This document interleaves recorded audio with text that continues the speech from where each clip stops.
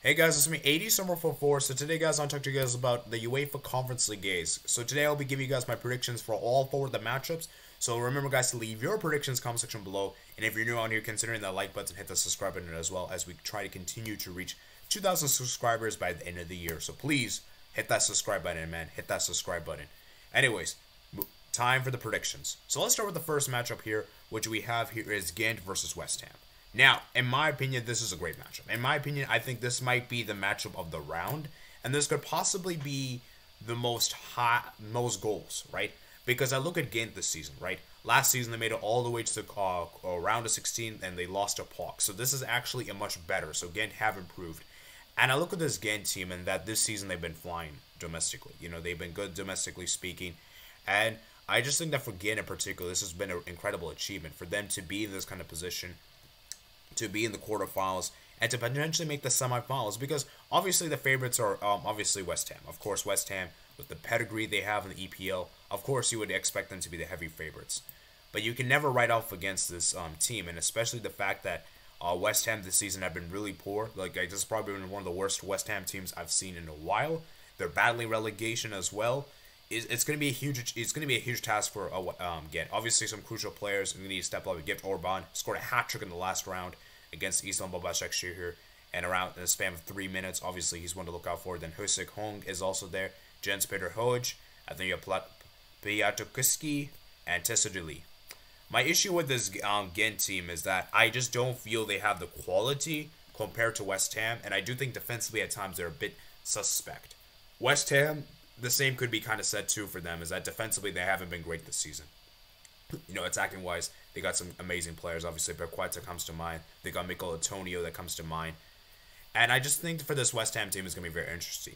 Now, remember, guys, in the every stage there usually is an upset, and for this one, I think it's going to be very interesting to see how this one folds out, because I believe the first leg is going to actually take place in where is the first leg going to take place? I believe, yeah, the first leg is going to take place in Gent Stadium, and the second leg is going to be away. That's going to be very, very interesting for Gent. In my personal opinion, I am going to actually go with Gent to advance. I know it's a crazy call, and I know many of you guys may be slandering me in the comment section below, but I do have a feeling there's going to be an upset.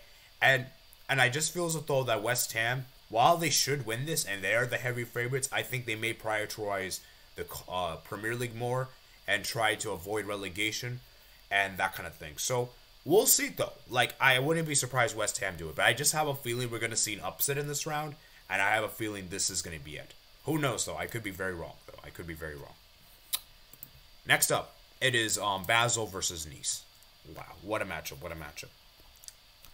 I have to say, guys, I've not been impressed with Basel. I have not been impressed with this Basel team. This Basel team have been very, very mediocre. And I know it's kind of harsh for me to say this because they are in the quarterfinals, but we have to put things in perspective here, right? They just about managed to get the better of, what is it called?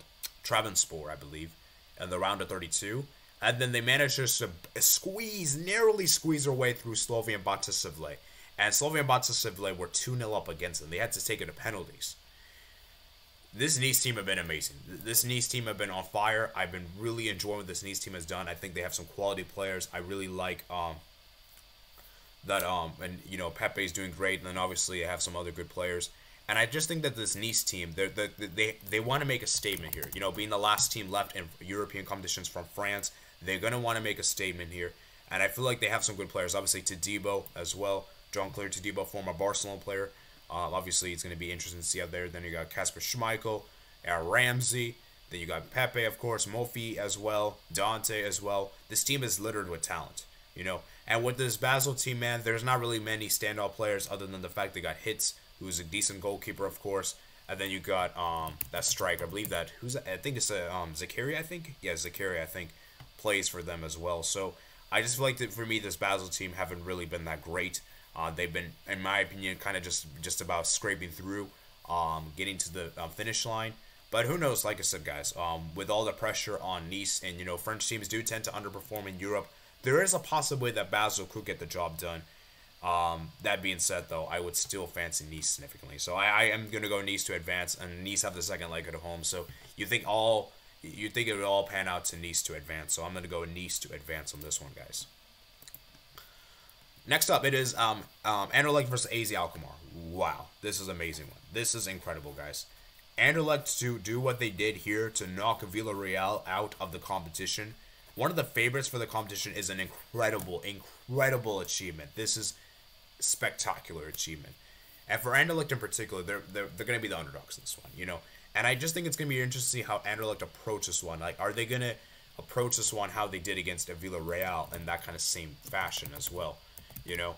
And I just think that for me, it's going to be interesting to see what they do here because they've been struggling domestically speaking. Domestically, they haven't been great this season. So they are going to definitely put a lot more emphasis on this competition, I believe. And you have the likes of John Vertonghen in there, Andres Dreyer, then you got Diwari, then you have Islam Slameni, who scored the winning goal, I believe, against Villarreal. And the AZ Alkmaar, man, what is there to say? This team is so underrated, one of the most underrated teams, in my opinion, in Netherlands, and they have some quality players. Pavidalise, that striker, is amazing. And I think this AZ team has been playing really well, guys. I really think this AZ team is on fire, and I really like what they've been doing. You know, you have to give credit. They also ousted Lazio. You know, we could have had a Villarreal Lazio, guys, in the quarterfinals. But instead, both of them got knocked out, which is really interesting. And obviously, you know, Matthew Ryan there, and Pavidalise, and you have Carlson as well.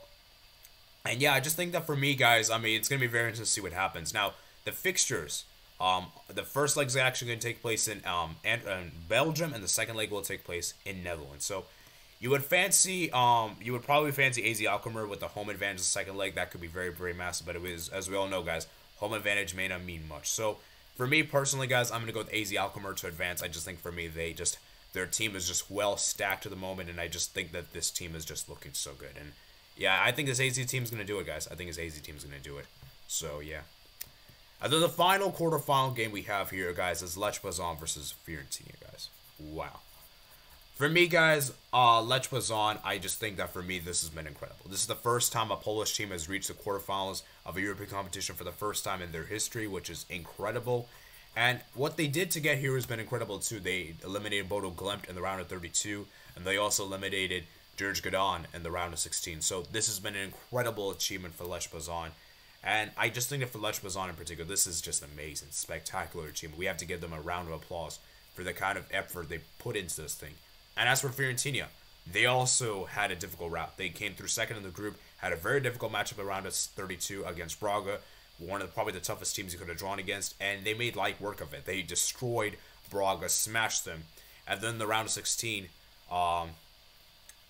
they got through. I believe Sivasspor. Yeah, Sivasspor. They got through. So this Fiorentina team have been amazing. This is this is a kind of a matchup of the over-rising teams, you can say, because both teams haven't really been that.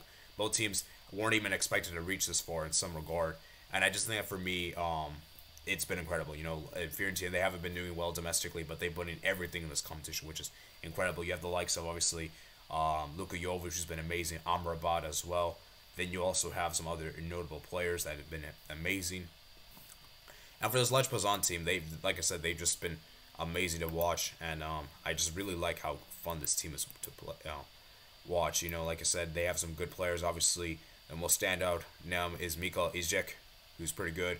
You got George Tisevi, Jordan, of course, and Mikkel Skoras. The thing with this team is that they don't really have a lot of standout players, but they play well as a unit, and that's the thing I like about this team. So, for me, my prediction for this one, guys, I think is going to be Fiorentina. I just think Fiorentina, man, they're just going all in for this competition, and I think they just have a point to prove, you know. And they actually have played before in the past. Fiorentina actually got the better.